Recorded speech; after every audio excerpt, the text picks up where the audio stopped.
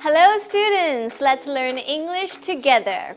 Today we are going to learn about the short story called Tanjung by Min Fong Ho.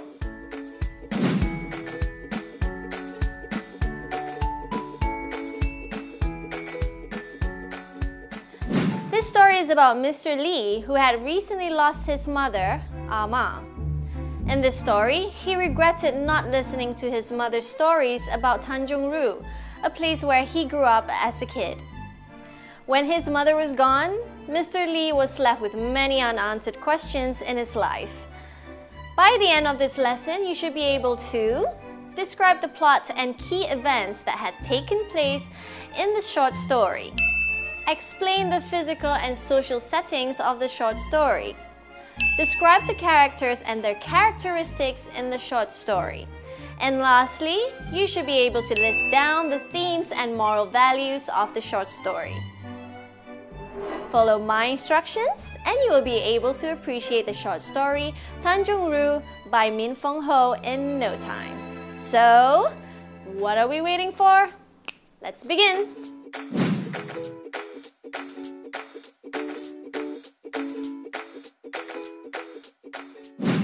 Before we begin our lesson today, let's study the plot summary for the short story. In this section, I'm going to use a dramatic structure to describe the events that had taken place in this short story. Exposition. The day after his mother's burial, Mr. Lee sat alone in his office. He was feeling sad and anxious. Suddenly, he remembered that he had not counted the ships in the harbor that day. It was a routine in the past. Rising action. As he looked at the harbor using a pair of binoculars, he recalled the days he presented the binoculars to Ma, his beloved mother. He was eager to show the binoculars to Ma the day he had bought them.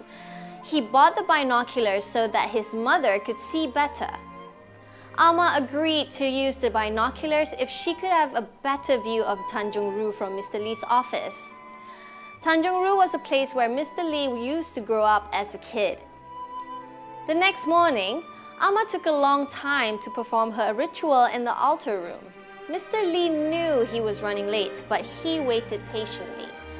Suddenly, he heard Ying, his daughter, arguing with her grandmother over some joss sticks. Mr. Lee scolded his daughter for being rude to her grandmother. At his office, Ma couldn't see the ships in the harbor. Instead, she saw how Tanjung used to look like in the past. Ma recalled catching crabs with her son and looking at half-built fishing boats at the beach. Feeling frustrated, Mr. Lee took away the binoculars from his mother and refused to listen to her story. Climax. Mr. Lee suddenly yearned to go back to his roots when he was growing up as a little boy in Tanjung. However, he couldn't recall most of his childhood memories. He felt guilty for never talking to his mother about the past, especially when she was alive and well. By this time, Ma was too ill to provide him with the answers. Mr. Lee felt frustrated and took it out on Ying. Both of them got into an argument. Falling action. After Ma's death, Mr. Lee finally understood the importance of tradition. He realized he had to look after the altar for the sake of his mother. He rushed home and quickly went into the altar room. He placed his mother's picture next to his father's. As he was getting ready for prayers, he realized he couldn't open the drawer where Ma kept the joss sticks. He didn't know where his mother kept the key. Resolution. Unable to perform his prayers, Mr. Lee whispered to his mother that he finally remembered how Tanjung used to look like. For a moment, he was overcome by emotions. However, he felt awkward talking to his mother's photograph, so he left the room quickly.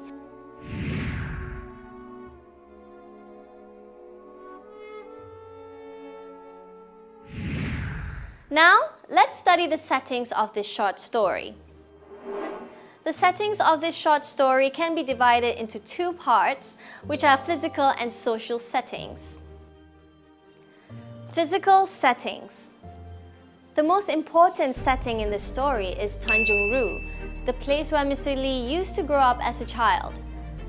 In the past, it was full of shipyards where fishing boats were made.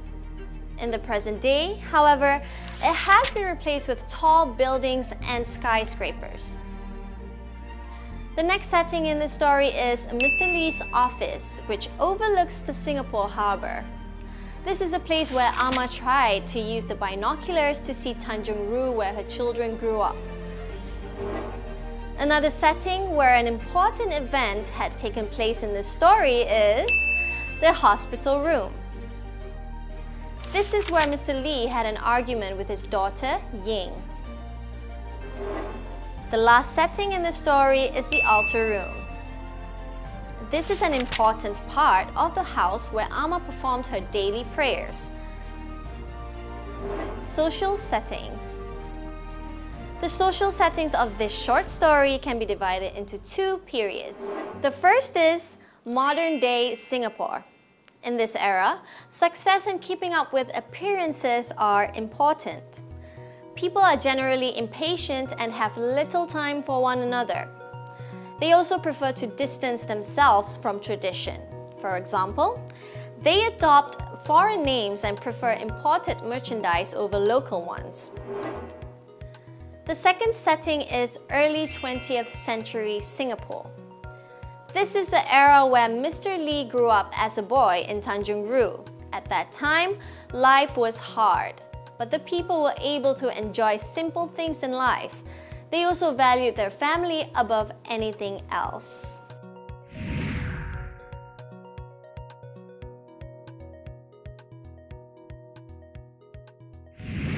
There are several characters in the story. Let's study all of them. Mr. T.W. Lee. Mr. Lee was called Awa by his mother and Edward by his wife in the story. He was a 63-year-old Singaporean businessman who was really proud of his success. He came from humble beginnings. He used to live in a little hut where he grew up in Tanjung. Mr. Lee had several characteristics. Firstly, he was a filial and loving son. He bought binoculars so that Amma could see better. He also made sure that his mother's burial was done the right way. When Amma passed away, he decided to look after the family altar as instructed by his mother.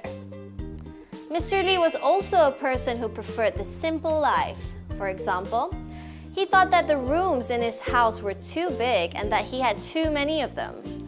He also disliked his wife's gathering with her friends. He didn't like the idea of eating cakes made with foreign fruits. Lastly, Mr. Lee was ashamed of his background. He preferred to be seen as a man who inherited his money instead of a person who earned it from effort and hard work. Amma.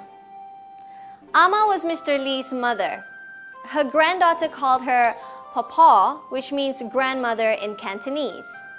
She was the mother of 9 children, grandmother of 34 grandchildren, and a great-grandmother of 17 great-grandchildren. She was described as a small and thin woman with gray hair and a bent back. Amma had several characteristics. Just like her son, she also preferred the simple life. She reared chickens in the garden. She also told her son not to buy her anything because she had everything that she needed in life. Amma was also an example of a traditional person. She took care of her family altar with much passion. She also made sure that the ancestral worship customs were to be followed properly. This resulted in an argument with her granddaughter Ying. Lastly, Ama was portrayed as a stubborn person. For example, she refused to go for an eye operation to remove her cataract. She also insisted on using real candles for the family altar for years.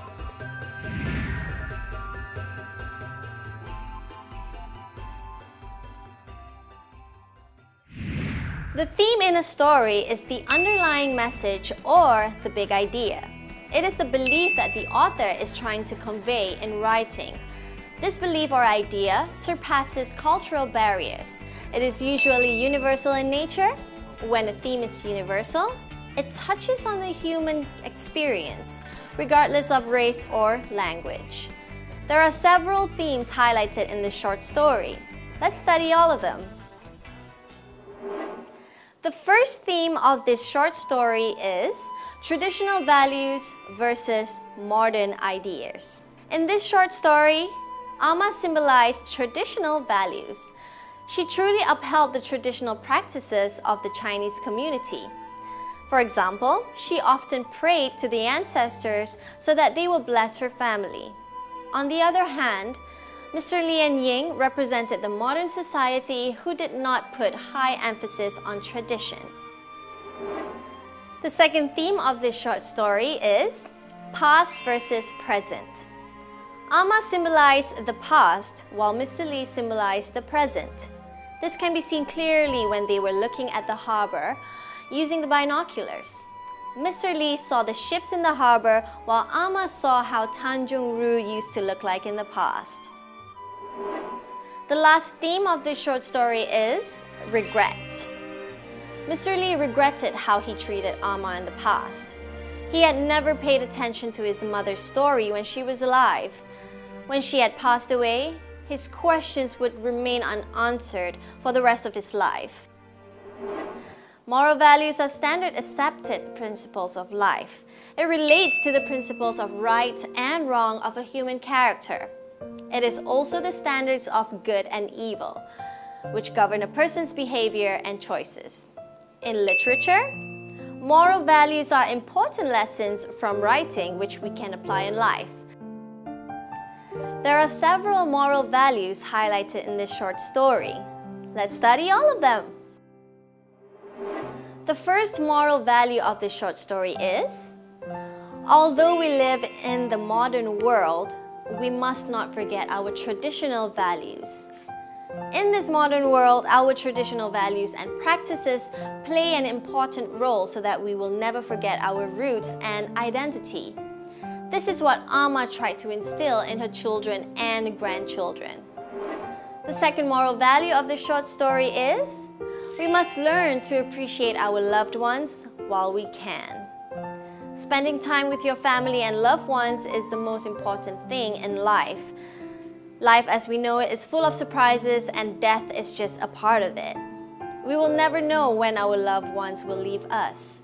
For this reason, we have to show our love and appreciation while they are still alive.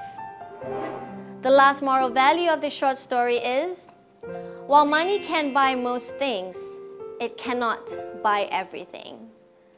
In this modern world, we get too caught up in material pursuits that we forget to enjoy the simple things in life. Unlike her son, Ama seemed satisfied with everything that she had. However, she longed to go back to Tanjung when life was simple and meaningful. One can have lots of money to spend, but that does not guarantee peace of mind. This shows that there are certain things in life that money can't buy. I hope you have learned new things from this video, and I hope to see you again soon. Till next time, goodbye!